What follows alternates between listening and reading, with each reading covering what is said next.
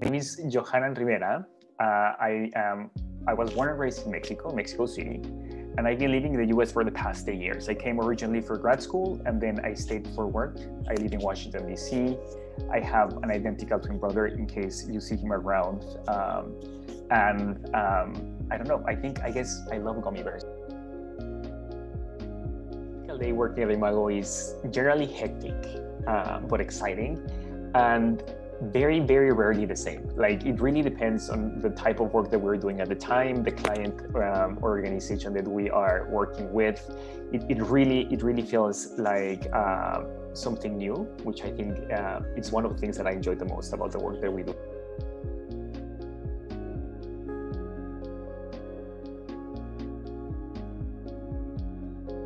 I think the Sewa Move project is, to me, the one that best exemplifies the spirit of Imago, because it's really about testing and learning different interventions which can help women-led social enterprises scale and become sustainable and replicate their model. So I really, it's at the core of what we do best, which is, helping grassroots organizations really think about both financial viability, but also improvement of economic outcomes and agency.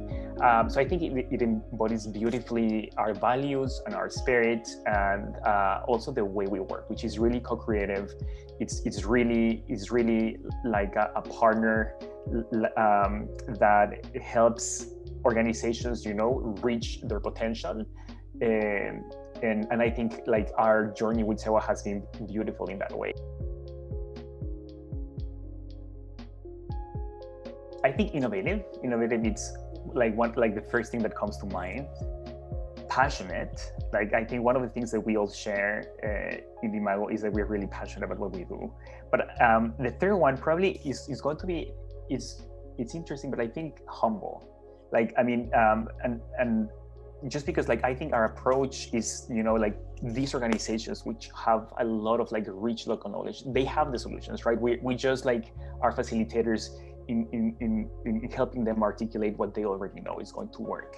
And I think that for the lack of a better word right now, humbleness, it really sort of imbues the work that we do every day. So I think innovative, passionate, and humble.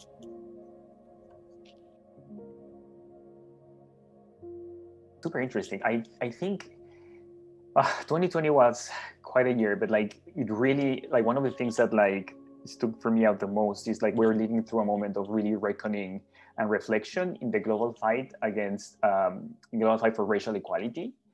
And I think racial equality, racial justice, and racial healing are inextricably linked to poverty reduction, economic security, and agency. So really, I think to be effective, we need to be proactive in counteracting centuries of discrimination, segregation, and financial exploitation. So if there's one thing that I think the internationally, and I think there are interesting changes happening, especially from private foundations. But I think we need much more conversation around racial equality and what is the link with poverty reduction in the international development space.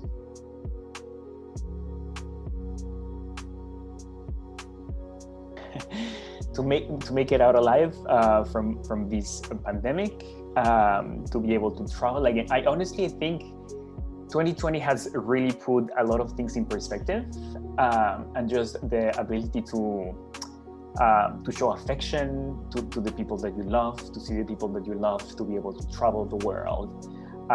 So I think my bucket list has become a lot less ambitious and has become a much more simple, and really enjoying those simple things that we took for granted for so long.